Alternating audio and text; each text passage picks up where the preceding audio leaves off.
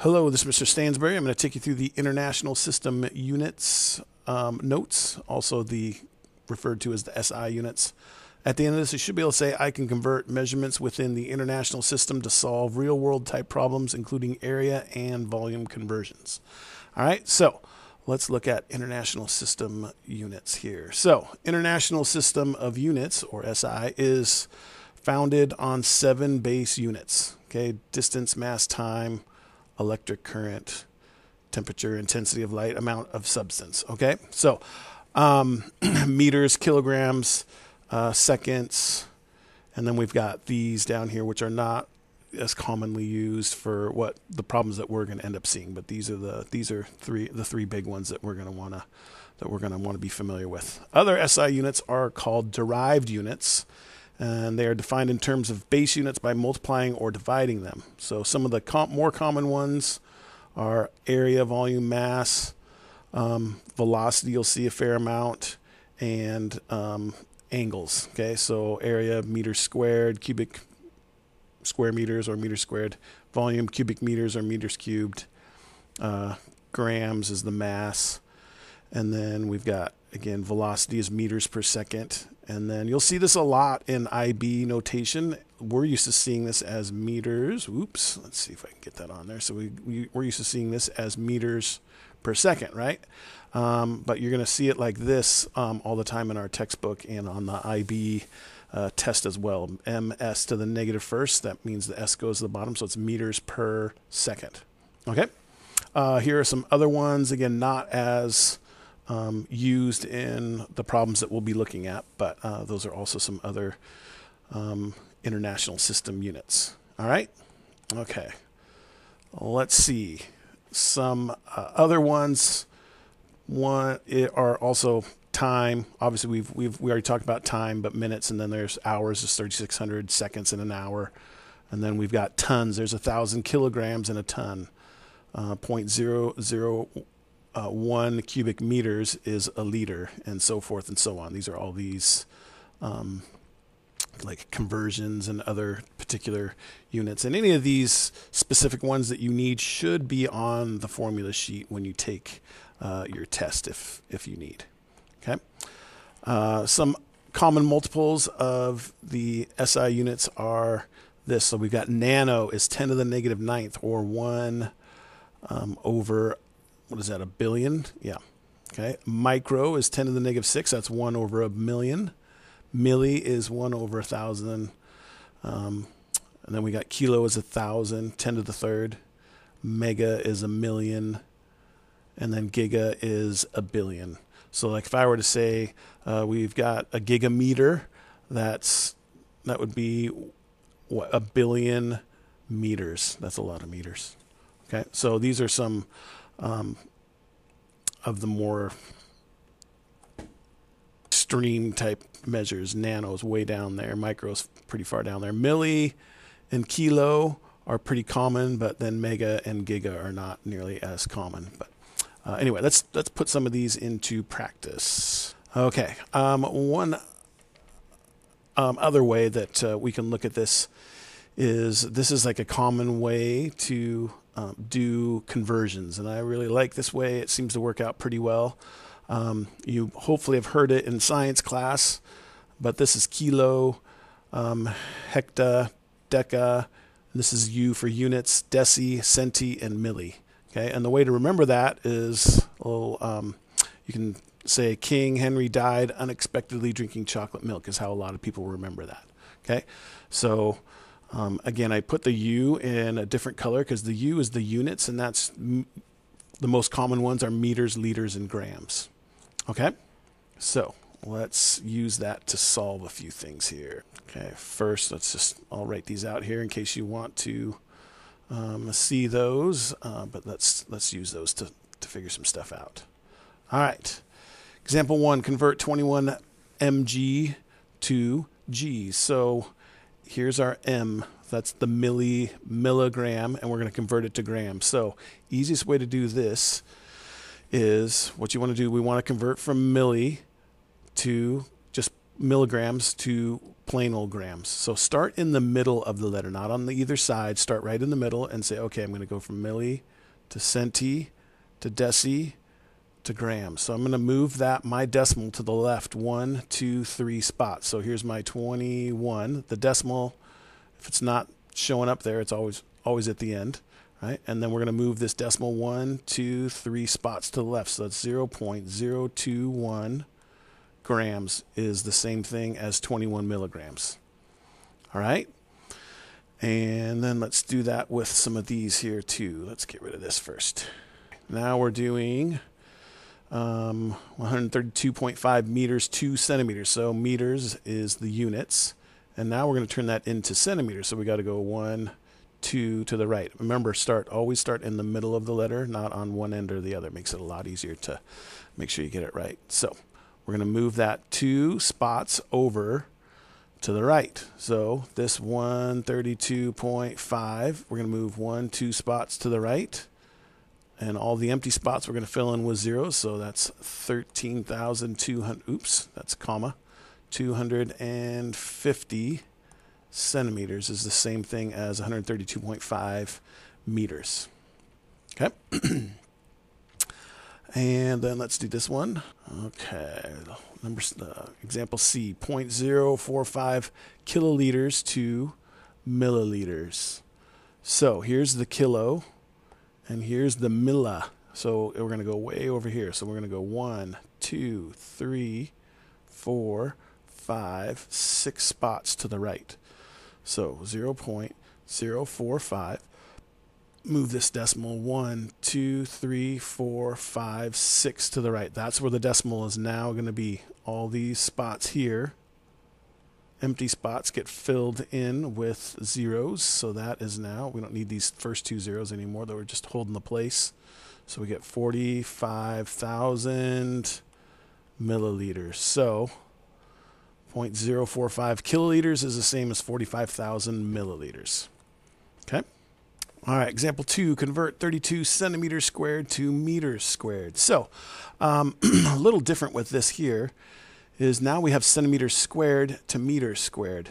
So what that means is since it's squared, we're actually converting 2 different measurements. Because if you think of it this way, like let's say we've got a little, let's see, let's call this 1 meter by 1 meter. Okay, that would be 1 square meter of area there. If we're going to convert this into centimeters instead of meters, it's the exact same size. We're just changing the unit that we're measuring by, so centimeters. So to go from meters to centimeters, oops, there's meters. That's meters, liters, grams. 1, 2 to the right. So this 1 is going to turn into 100. And then this 1 is also going to turn into 100. So this here is 1 square meter because 1 times 1 is 1. And then this is going to be 100 times 100, which is going to be 10,000 square. Oops, that's centimeters squared. So really what you're doing here is we took the 1. It's a little different than the example that we're doing, but we're taking 1 meter squared to figure out how many centimeters squared. So you take this decimal. The decimal is right here after the 1. To go from meters to centimeters, we got to move 2 to the right, right? So we got to move 1, 2 to the right, but you have to do it 1, 2 times because it's centimeters squared. So you got to do it twice. So 2 more times. Fill those all in with zeros, and there's our 10,000 centimeters squared. Okay? So we'll take that idea and apply it to this. So we're going to take the 37 centimeters and convert it into meters. So centimeters back to meters is 1, 2 to the left. So we're going to take this decimal and move it back 1, 2 to the left for the first one. But again, it's centimeters squared, so we have to do it twice. Right? So that's going to be 0. We put zeros in the empty spots there. 0.0037 square meters. So 37 square centimeters is the same thing as 0.0037 square meters. Okay? Same idea with this one here. Going kilometers squared to meters squared. So here's kilo, and there's the meters. So we're going to go 1, 2, 3 to the right. So we go 1, oops, let's just do it down here and make ourselves a little bit more room. 3, 8. So we're going to go 1, 2, 3 for the first. But again, it's kilometers squared, so we're going to do it twice. 1, 2, 3 more. 1. Fill in all those empty spaces with zeros to hold the place, and we are at 6, 3, 8, 1, 2, 3, 4 zeros. So 6,380,000, and that is going to be meters squared. Okay, 6.38 kilometers squared is 6,380,000 meters squared. All right. Okay, let's take a look at example C.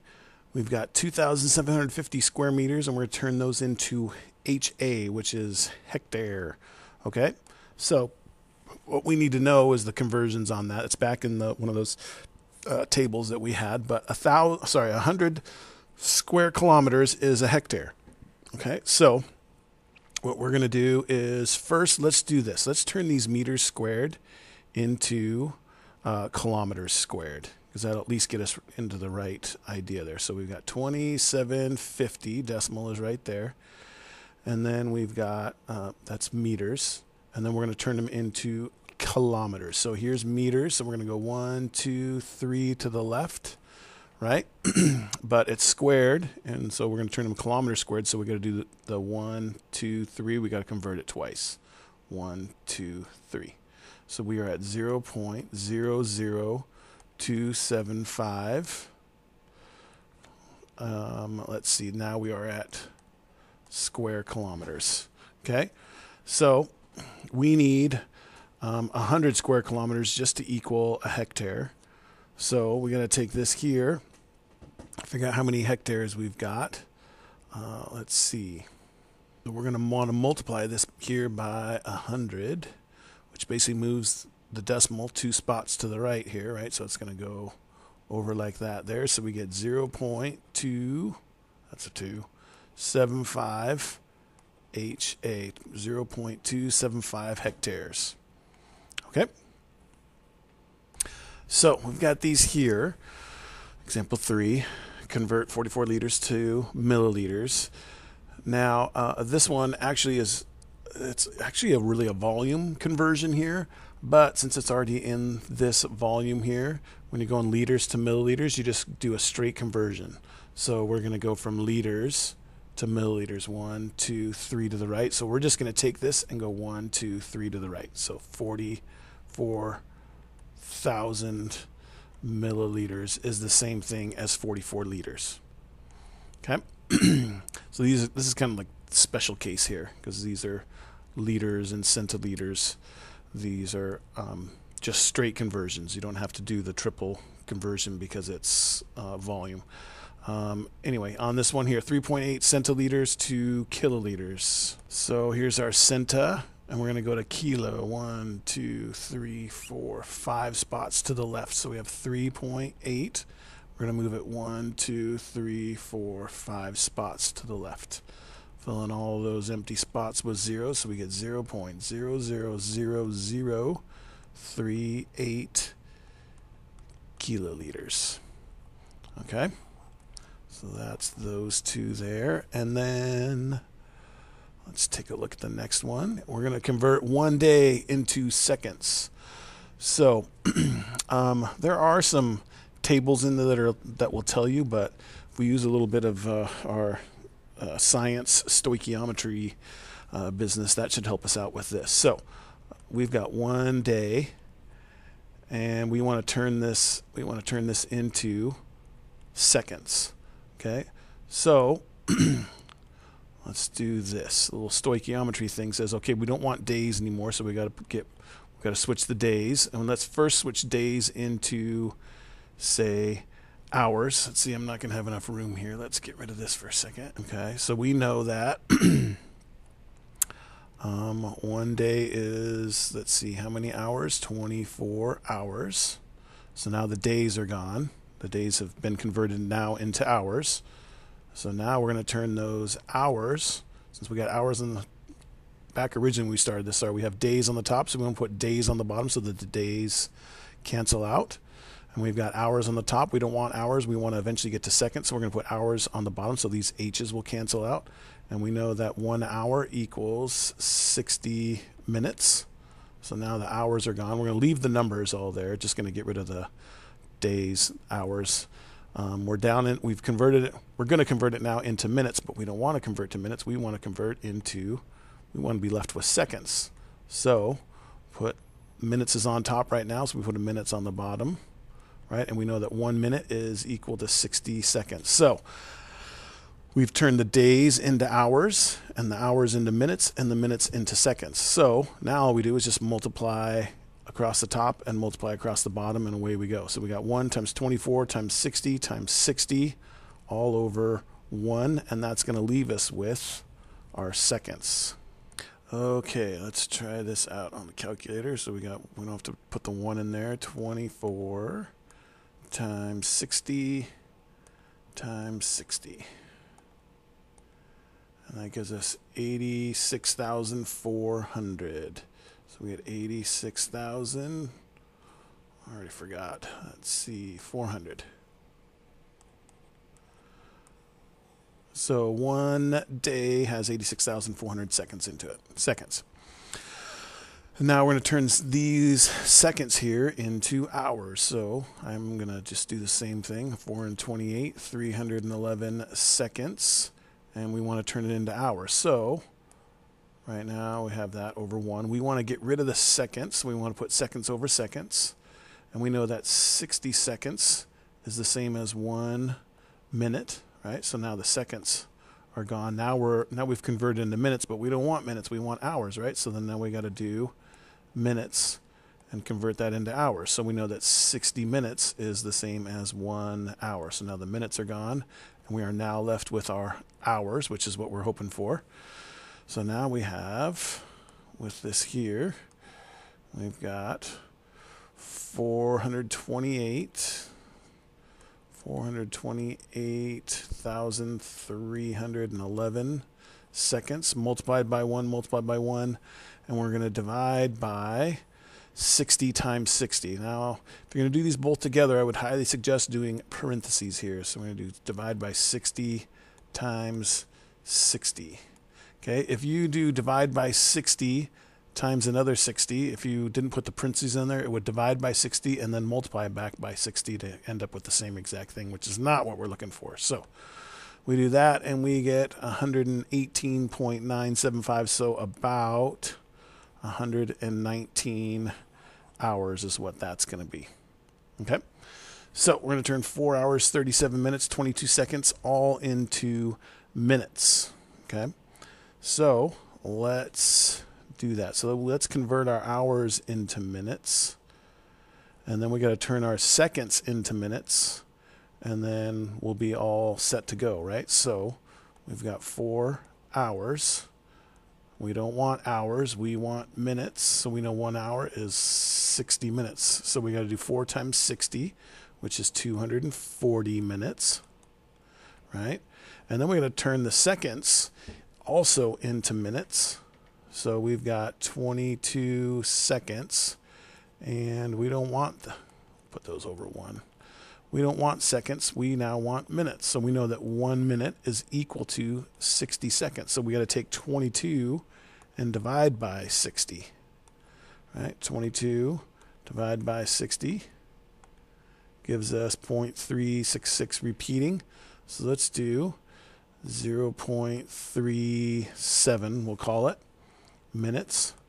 And then we also have the 37 minutes there. Right? So we're just going to add all of those together. So we got 240 plus 37 plus 0.37. Right? We add those all up, and we get 277.37 minutes. Okay? All right, example 5 here. Calculate in hours and minutes. So we have 5 hours, 22 minutes, plus 6 hours, 51 minutes. So we can, let's just try this. We got the 5 hours plus the 6 hours. And then we have the 51 minutes plus the 22 minutes.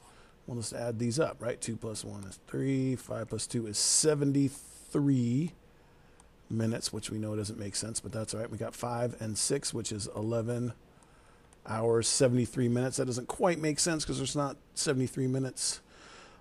We can take 60 of those minutes out, minus 60, and add 1 to the hours, right? So that'll give us 12 hours. And we take 73 minus 60, and we get 13 minutes. So it'll get 12 hours, 13 minutes. Okay. Same thing here. 8 hours, 12 minutes minus 3 hours, 27 minutes. So let's subtract 3 hours and subtract 27 minutes, right? So we do that here, and we get a negative, which doesn't really help us a whole lot, does it? So we get negative 15 minutes, and we get 5 hours, negative 15 minutes. Negative 15 does not make much sense. So let's take an hour from here, right? And then we'll add an hour here. 1 hour is worth 60 minutes, right? So that's going to turn into 4 hours. And then 60 minus 15 gives us 45 minutes. Okay? It's probably the easiest way to do those is just add and subtract the hours and the minutes, and then make sure that your answer makes sense, because neither one of those answers made sense, so we just had to switch it around a little bit. All right, last example. Example 6, convert 70 kilometers per hour, is what that means, to meters per second. Okay, so this is where our stoichiometry is going to come in handy. So 70, we got kilometers per 1 hour.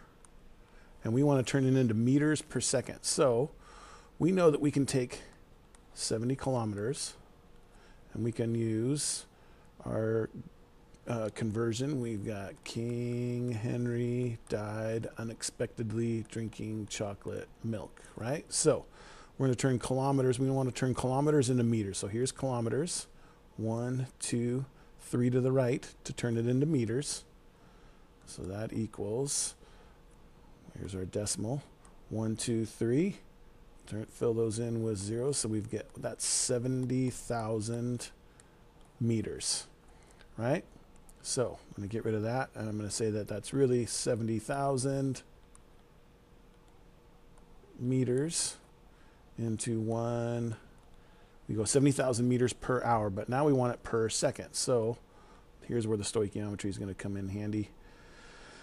We've got hours, but we don't want hours. We want to turn that into minutes. Or if you do these enough, which hopefully you will start to recognize here, we know that there are 3,600 seconds in an hour. So I'm going to go straight to that. So I know this is going to be 3,600, and this is going to be 1.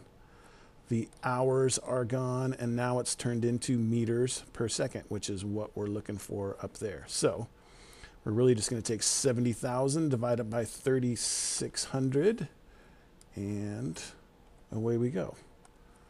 Right? Yeah, because the other ones are just 1. So we got 70,000 divided by 3,600.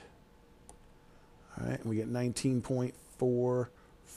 So we get 19.44 meters per second. And again, that's the IB way to write it, which is the same thing as 19.44 meters per second. That's how we're used to seeing it. Okay. This one here, 40, let's see, miles per hour. And we're going to turn that into, well, that really looks like M stands for meters, turning into feet. So let me just switch this to what it should say, and that's miles per hour. Okay, now we're in business. 40 miles per hour into feet per second. Okay, so we know that there are, so one thing you have to know with this is how many feet there are in a mile, and there are 5,280 feet in 1 mile. And again, if that was going to be on your IB test, you would have that conversion for you. Okay, so 40 miles in 1 hour. So I now know that the 40 miles, since I want to be in feet, is the same thing as 5280 is 1 mile times 40, right? Or if you really wanted to do this the stoichiometry way, which we could do this. So we know that 1 mile is the same thing as 5,280 feet, right? So now the miles are gone. We're left with feet. And now we have 1 hour here, and we want to turn that into seconds. So the hour's on the bottom right now, so we have to put the hour on the top. So they simplify out, and we know that 1 hour is 3,600 seconds. Okay, so now we're going to end up with an answer that is feet per second, right? Because there's the feet, and there's a second on the bottom. Move to the top, and it's s to the negative first. So we do 40 times 5280, divide that all by 3,600. Okay, so 40 times 5280. So just so you know, that's 211,200 feet. And now we divide that by 3,600. Okay, so we do that, and we get 58.667, so we'll call that 58.67 feet per second. Okay, all right, that's all there is for this section here. If you have any further questions, please feel free to ask in class.